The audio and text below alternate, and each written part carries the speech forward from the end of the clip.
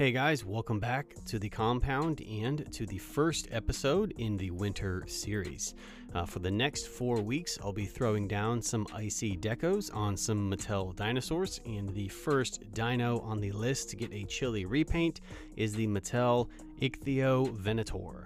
I hope I said that right. Probably did, probably didn't, who knows. So as far as color schemes for these repaints, I want to stick to cooler colors that represent ice and snow, winter, chilly, stuff like that, you know? So for this guy, I'll be sampling from a color palette similar to this one here, just using the paints that I have on hand. As always, the paints I use will be linked in the description box below if you plan on painting along. So with all of that said, let's keep it cool and start slinging some paint. First off, I'm going to mount him on my little holder here so it's easier to paint. So just a couple drops of hot glue on the bottom of the feet will be enough to hold him in place. Next up, I'm going to give him a light coat of matte varnish all over. This will just be an extra step to ensure the paint has something to grab onto when I start to lay it down. First color to go down is this dark gray base, and with that down, I'm going to start to build up my dry brushing colors. The first color we're going in with is Stonewall Gray, and this is pretty straightforward. Just get some paint on a dry brush and then wipe away most of it onto a paper towel, and then lightly hit all of the raised areas.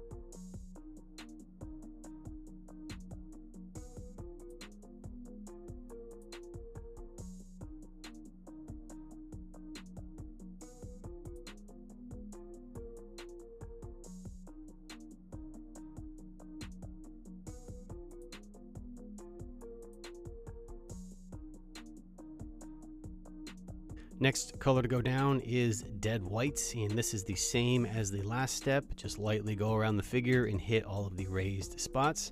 And you can see with just a little bit of dry brushing, it really starts to make the details in the sculpt pop. Now I want to give some depth to the skin tone, so I'm going to go in with some Createx whites, and I'm going to mix it with a couple of drops of blue ink to make a very pale light blue color, and I'll very lightly apply a thin transparent coat over the tops of these areas that I dry brushed, and this will make a pale kind of ghostly blue-gray skin tone. The last step will be to do a final highlight hit on all of the raised areas, and I'll be using Dead White for that. And then I'll go back in with my airbrush with that original dark gray color that I used as the base, and I'm gonna tie the upper arm into the hand, just kind of blend those colors together so they have a natural fade on them.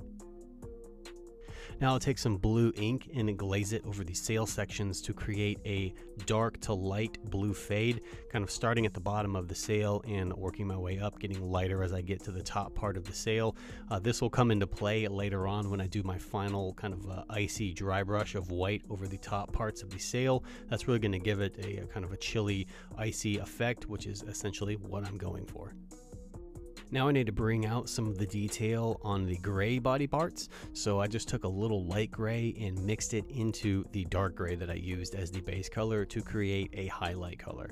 And I'll dry brush that all over the gray sections to bring out all of that nice detail in the sculpt, and it will also add some depth to that skin. And with that done, I'm going to do my final dry brush highlight with the Dead White, and I'll go back over the very top sections of the sails, and this is just really going to give it that sort of icy fade from dark blue all the way up to kind of a snowy white top. Now to add a little Rule of Cool to the sail sections, I'm going to grab some Turbo Dork white color shift paint, and I'm going to do a dry brush of that over the sail, and you can see when the light hits it just right from different angles, kind of has like a blue hint, sort of like a teal kind of greenish color, really kind of gives off sort of like a icy aquatic animal kind of vibe. It's a really cool effect that just adds a little extra character to the overall deco. So before I take this thing to the next level, I just want to sort of hit all of the little detail sections, like painting the claws with black, and then I'll touch up the teeth with some bone white, and then gloss up the inside of the mouth with some gloss varnish. Like, I didn't paint the mouth because the factory plastic looked just fine, and the only reason I'm painting the teeth is because I did get some sort of dry brushing on the edges of the teeth, so I just want to clean those up real quick. But other than that, aside from, you know, the little details, that's pretty much it for this guy. Now this thing looks good just like this. You know, I could stop here and I'm pretty happy with the way that it looks. But here at the compound, we like to try and take things to the next level. So I took my airbrush and added a gray fade line along the neck and the sides, kind of like the Jurassic Park 3 Spinosaurus has. And that is going to be my guide for this next insanely difficult pattern I'm going to do, because I sort of thought in my mind after looking at this, you know, sometimes that's how, you know, repaints go. Sometimes I'm doing something and then I get inspired, you know, almost towards the end. I'm like, oh, that would look awesome on this. So I think it's going to be worth it in the end, because we're going to take this deco to the next level and we're going to give him sort of the Jurassic Park 3 inspired Spinosaurus design along the sides of his body.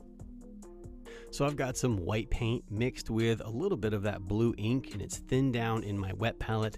Now, using a wet palette is key here to making sure that the paint is thin enough to flow onto the figure, and it'll allow you to be able to draw nice sharp lines, and as a result it will have a nice smooth finish.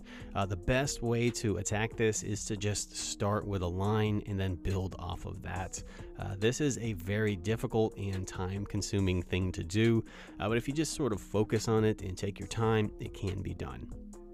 It really just takes a little patience and just making sure your paint is the right consistency. That's why using a wet palette is important.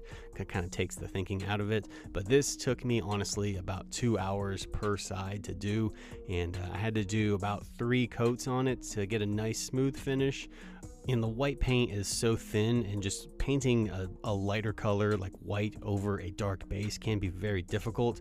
But after all that time, this is the finished result, and it looks so insanely cool. I was just gonna leave it like it was without the stripes because that would have been easier, but I like to push myself sometimes and step out of my comfort zone and try something cool. But with all of that done, I can finally seal this bad boy up with some varnish to lock in all of that paint, and this frosty guy is ready to rock and roll. So I hope you guys enjoyed this video and you found it helpful and inspiring in some way, shape, or form. For any of you artists out there who like to draw, I'd love to see you guys take a crack at this deco and do a drawing of it. I think that would be seriously cool. If you either draw this or you do a repaint of it, remember to tag me over on Instagram at the Jurassic Park compound so I can share it in my story, because I love seeing the stuff that you guys can come up with. As always, if you need more Jurassic related content, you know where to find it. Links will be in the description box below. You guys stay warm, and I'll see you around the compound.